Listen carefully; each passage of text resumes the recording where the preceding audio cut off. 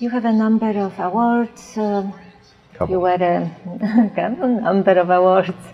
You were a prospector, CEO of company. Yeah. Is there one contribution or a set of contributions that you are the most proud of?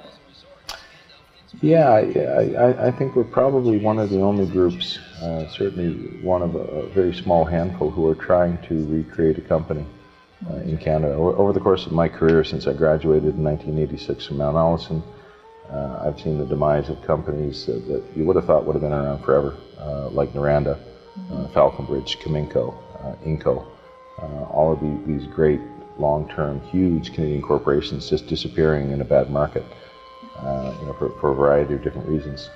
Our goal when we started was to actually go out and start a mining company and produce gold. It goes back to the fundamental foundation investors that we had in our group. A lot of the money came out of Germany, and from small German families who have a long history of running small companies for generations in their family. And when a lot of the initial investors wrote their checks, they said, okay, well, here's my check, call me in 5 years or 7 years when you're pouring gold. And that was pretty much the extent of it. They fully expected that we were going to go out and find a mine and go into production.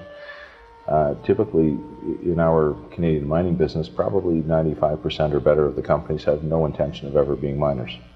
But we were genuine from the beginning about wanting to go out and find gold and produce gold.